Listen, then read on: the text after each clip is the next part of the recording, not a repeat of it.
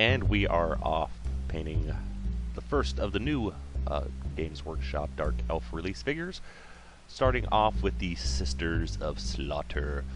And I went into this project not really knowing exactly how I wanted to paint them. I mean, the concentration, of course, is mainly on the flesh on these figures. They're half naked, so it needed to be something special, but I didn't know if I wanted to do pale or if I wanted to do a dark skin tone. But I kind of ended up something in between. So anyway, we're starting out with my standard Panzer Ace Vallejo Panzer Ace Shadows Flesh mixed in with some Vallejo model color Rose Brown. And it's about a 50-50 mix. And this is just the underlying base coat, just to establish the edges of all the flesh tones and bring up the flesh a bit, the undercoat color, because doing the lighter colors over the black is a bit difficult. So just coat of this, and then we move on to the next step. Next comes just straight Rose Brown, and we're doing a heavy dry brush with it because I do need to speed up this project as much as I can without losing detail. And by dry brushing at this stage, we're still going to put more layers on top of it, so the rough dry brushing isn't going to matter too much.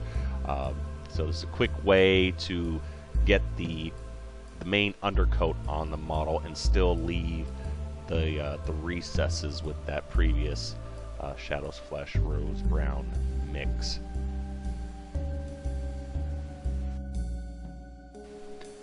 The next layer to go on is the Rose Brown mixed in with a little Vallejo Game Color Pale Flesh, and we're going to be repeating this several times. And I probably could have skipped that first layer of the Shadows Flesh and the Rose Brown and just used a undercoat of Rose Brown and worked my way up from there. The thing is, when I tested out this scheme, I didn't know what I was going for, and I ended up putting a lot of layers on it, more than necessary. But at the end, I liked it, and so I had to copy it for the rest of the figures. So it's a bit repetitive, but you can probably skip a few steps here. And then next we add in a bit more of the pale flesh color, and again, we're going to be repeating this several times, a few times too many in this particular case. But one thing you want to keep in mind when painting female figures is less contrast is more. Women tend to not have the same muscle structure as a man would, so you're not going to have, ripped abs and bulging muscles. It's going to be much more curvy, which means you want less contrast. Men figures, you can do really dark shade and work all the way up to a really bright highlight. That will look bizarre on a female figure because they just don't have the same six-pack abs and bulging veins on their arms. So less is more in the case of a female figure like this.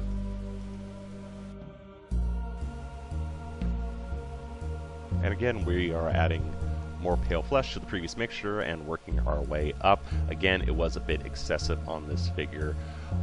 The other issue when you're painting female figures is usually you want them a bit more pale in skin tone than men, because normally, not always of course, but normally women are thought of to be more inside. Your princess type is going to be inside castles. They're not going to get a lot of sunlight. Men are out on the battlefield. They're going to get much more of a suntan from always being outside. Women would not have that, but of course you have a warrior women in fantasy games, so you can do that. But in general, female figures tend to look better with paler skin tones because that's kind of what is expected. I thought originally about doing a darker skin tone on these figures because they are supposed to be gladiator fighters. However, as things progressed, I ended up with a much lighter skin tone, which works perfectly fine. Finally, we worked our way up to just using straight Vallejo color game color Pale Flesh. And one of the mistakes I made on this figure was I didn't determine exactly what my base color was. Usually I have to figure out or mentally tell myself, okay, this is the base color. All the previous colors before this were shades, and now I'm working on the highlights. I didn't do that for this figure because I didn't know going into it exactly how I wanted to paint it. So the base color was actually one of those previous Rose Brown Pale Flesh mixtures. I don't know exactly which it was. If I was painting more than 10 of these guys, I would have really thought about it, and it would help to paint more of them in the future. But by the time I settled on this paint scheme, I was already halfway done with the 10-man unit, so I kind of just went with the flow. But what we're working on right now is technically, according to the placement, would be a highlight color. And finally, for the last step, we're just mixing in some white with the Pale Flesh, about a 50-50 mix, and just adding a few highlights here and there, top of the shoulders and on the fingers. Again, with female figures, don't go too heavy on the contrast. It's better off to be a bit more subtle. And I wanted this figure to be more pale than the rest of my dark elves, but again, I didn't go into it with a plan. I just kind of stopped when I reached a happy step, which was here in this case. So it's a different tone than the rest of my dark elves. It is a bit more pale. It's not super white, which is, I didn't want super white anyway. But it works because they do stand out, subtly stand out from the rest of the army, which is what I was going for. In order to not repeat myself, for those who are watching this entire series of videos, I'm going to skip over some of the stuff that's already been done in the painting shades video. In this case, painting all the blue violet clothing, which was covered there. Short synopsis is starting with Vallejo model color violet, working our way up to blue violet, and then adding a bit of game color Wolf's Grey for the highlights.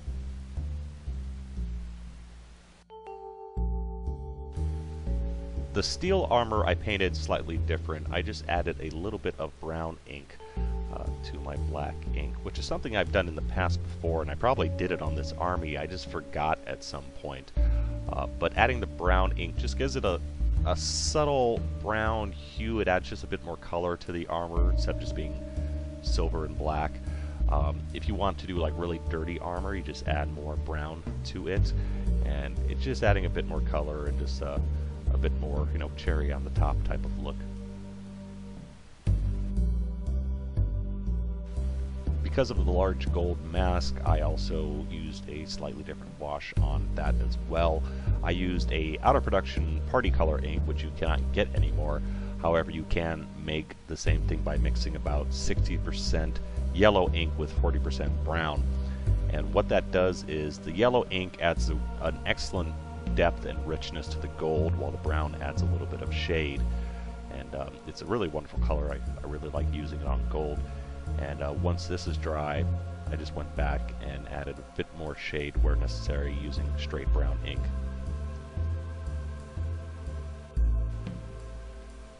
The black was painted exactly the same way as it was on the shades, just by highlighting twice, by adding some Vallejo color, shadow gray.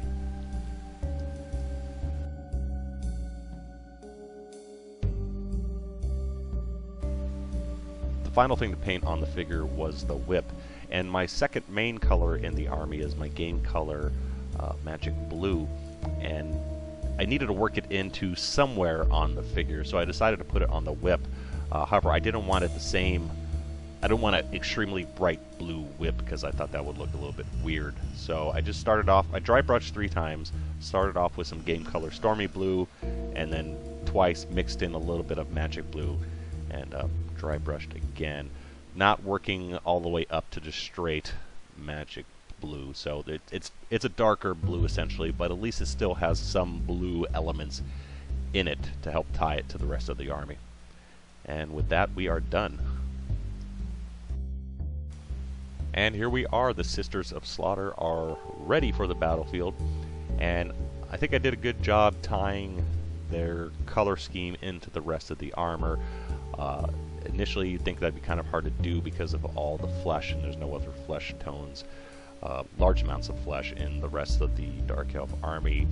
I wanted something slightly different but not too far off from the other figures, and by using the Rose Brown it's a very nice flesh color. It's a bit more pink, but it's not too far off from what I used on the rest of the figure, so they're slightly different, but you can definitely they fit in with the rest of the army, especially with all the other colors helping to tie them in, the purples and the gold.